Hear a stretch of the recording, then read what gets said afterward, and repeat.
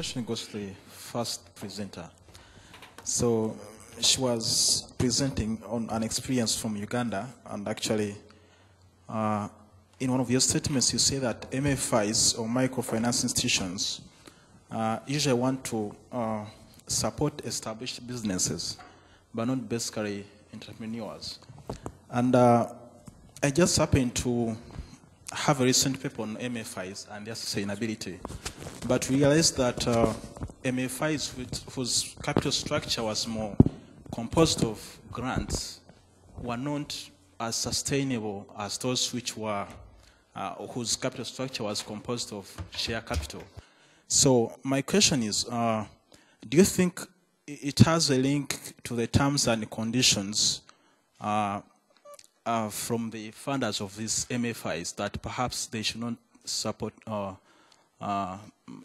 growing entrepreneurs or not? Because one of my findings there was that there was a relationship between non-sustainability or non-good performance in relation to the grants, but I hadn't yet established if they were linked to the terms and conditions. So that's why I wish to know that maybe if also here is within your experience that maybe is due to the terms and conditions from the funders of these MFIs. Thank you. Okay, so maybe if you want to take that question so we can move on to questions on the second paper. Okay. It's hard to speak with my back to everybody. There's a long literature on MFIs, which I don't want to go into too much. I think a lot of the current research on MFIs suggests that microfinance doesn't necessarily, the sort of the Grameen Bank fairy tale doesn't really represent the majority of microfinance clients, and the many are using microfinance for consumption smoothing. And that's not necessarily bad. But it's just important to realize that that doesn't necessarily mean that if you have a lot of MFIs you're in sub-Saharan Africa, you're getting credit to this sector. It's also a reasonable banking, from a point of view of any bank, not to support, especially a commercially financed bank, not to support a startup, because the risk is much higher than the bank can usually afford to do, especially given the costs of administration, etc.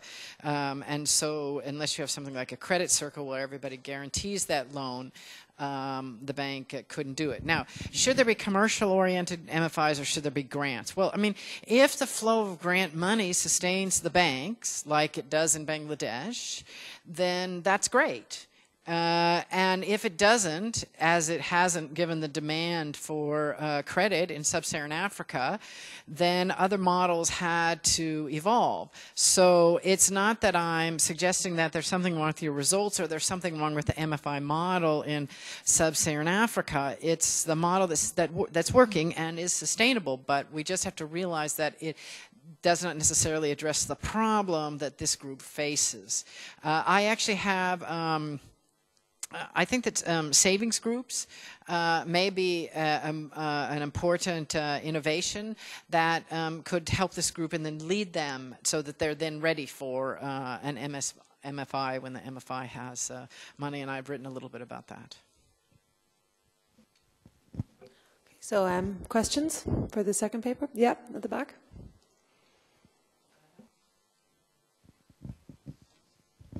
Hi, my name is Eva from the Finnish University Network for International Development. My question is to Zuzana. I hope I pronounce it properly.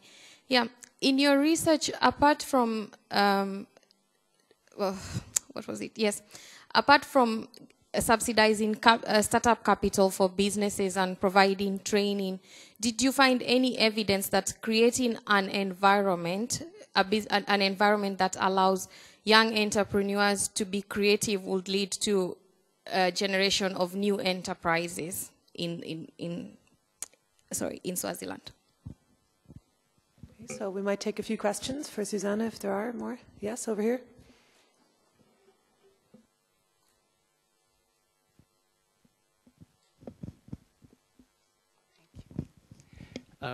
Thank you, Zuzana, for the presentation. I'm Han from UNU-WIDER. In your research, were you able to identify the conditions for the high-growth youth enterprises? Because I did notice that in one of your graphs, the youth entrepreneurs actually outperform. A very small number of them actually outperform the adult enterprises. So have you found some ways of identifying which are these high-growth youth enterprises? Thank you. Another question? Okay, maybe you could answer these and we might take another round then.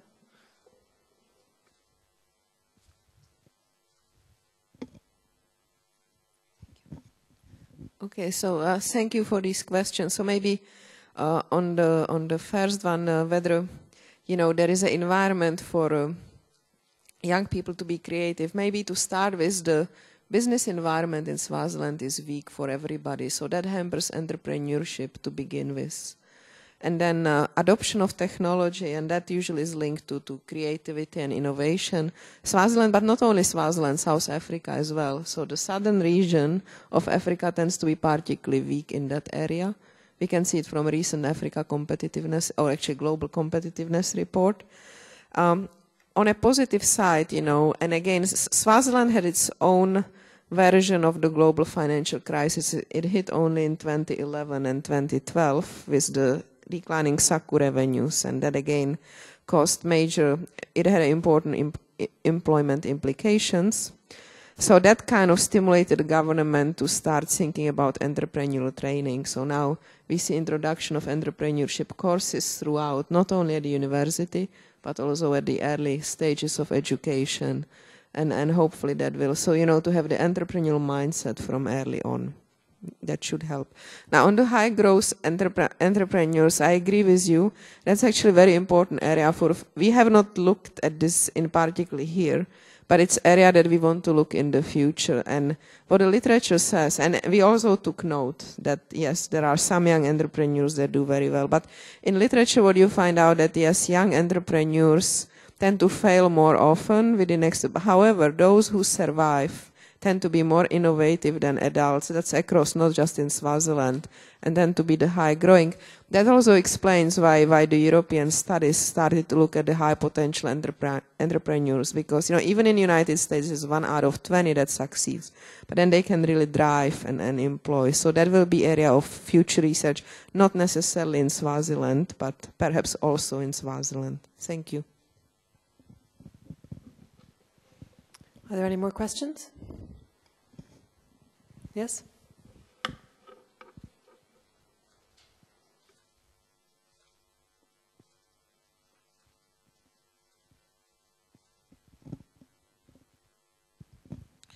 Thank you. My name is Gracious Ngube from Zimbabwe.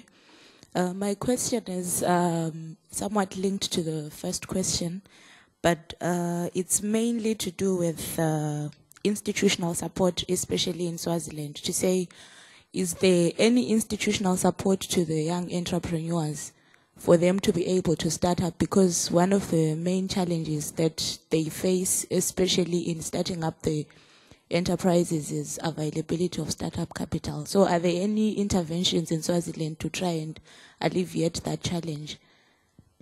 Thank you. Any further questions? Okay.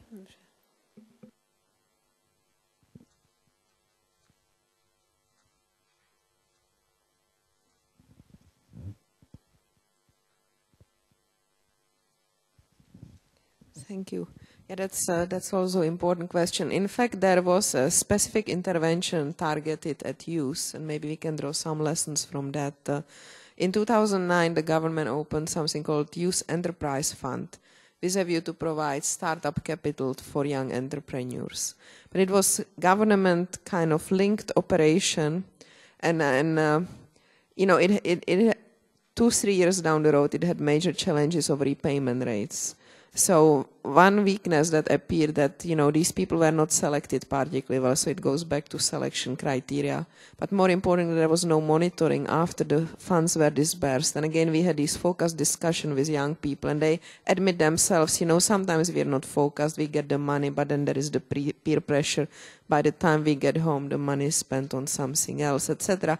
So those are those specific challenges. So they said like that, we are very creative, at the same time we need a little bit more guidance perhaps. So those are the lessons for the future. Thank you. Okay, so I think we'll end. Oh, there is one more question. I think we have time. Mm-hmm.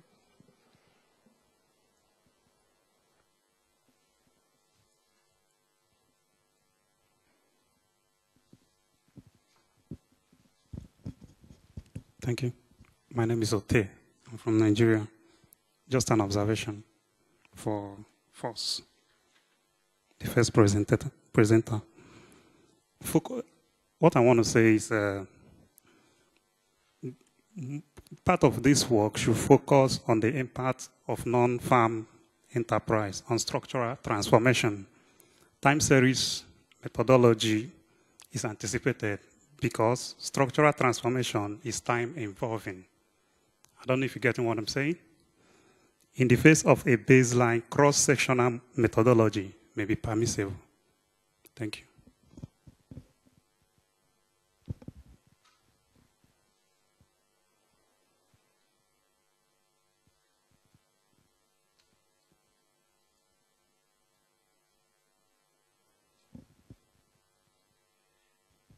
I guess I agree that cross-sectional methodology is a problem, especially if you want to know about mobility. Actually, I even tried to make a panel of enterprises using a panel data set that measured it in 2005 and 2010, and I ran into a lot of problems as well. I think we need a lot more work on mobility and in this area, but you know, you got to start somewhere.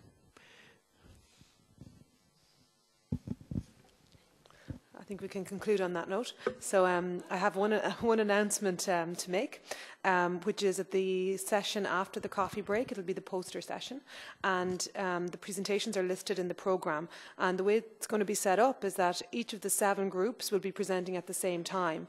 And presenters A in each group, and that's listed on the programme, will speak first, then presenters B, and so on. So each presentation will be 7 minutes long, and after that there'll be 4 minutes for questions and answers at each of the stands before the next presenter starts. And the aim is to have all of the presentations finished within 1 hour, so that there'll be half an hour for discussion at the end. So that will be after the coffee break, but I think there's still 30 minutes left, so if people want to catch another paper in a different session, they can do that. But let's show our appreciation for the speakers and thank everybody who participated in the discussion.